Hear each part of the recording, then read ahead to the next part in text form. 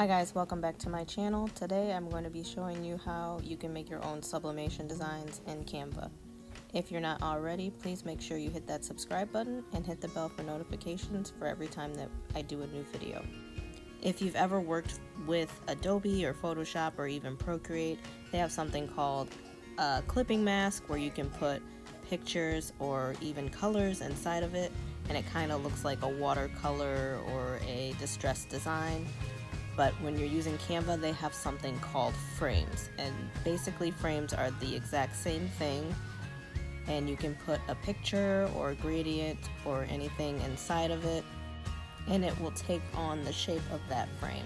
So that's what we're going to do today to make this sublimation design.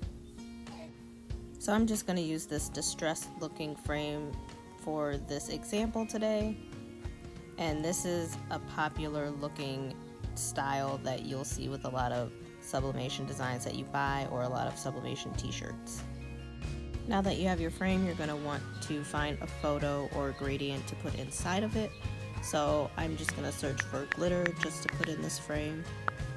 I do have Canva Pro, so I'm actually able to have access to a lot more of the photos, but if you have the free version, there's still a lot that you can choose from.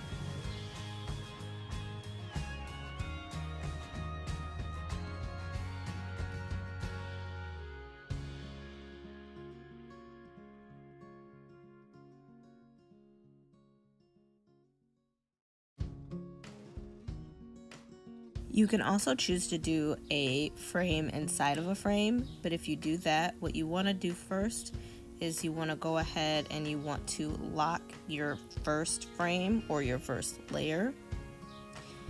And once that's locked, then you can add another frame on top of that and then add another picture in the frame.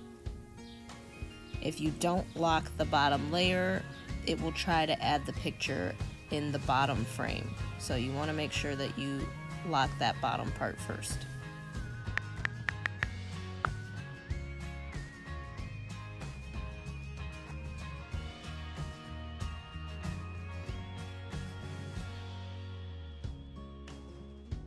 And now you have a frame inside of a frame.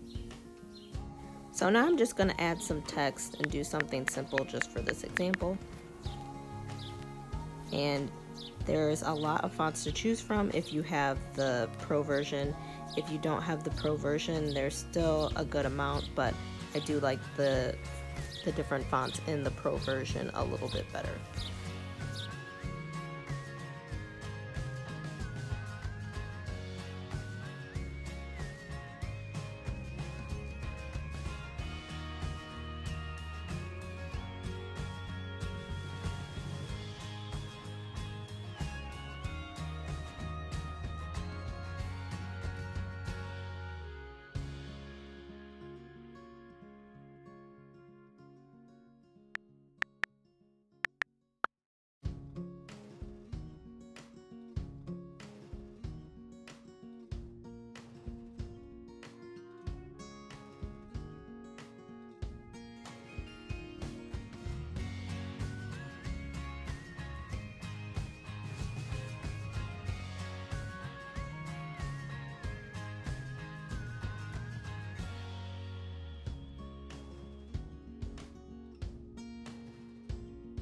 Now that you're done with your artwork, you can save it as a PNG. If you have the Canva Pro, you can save it with transparency.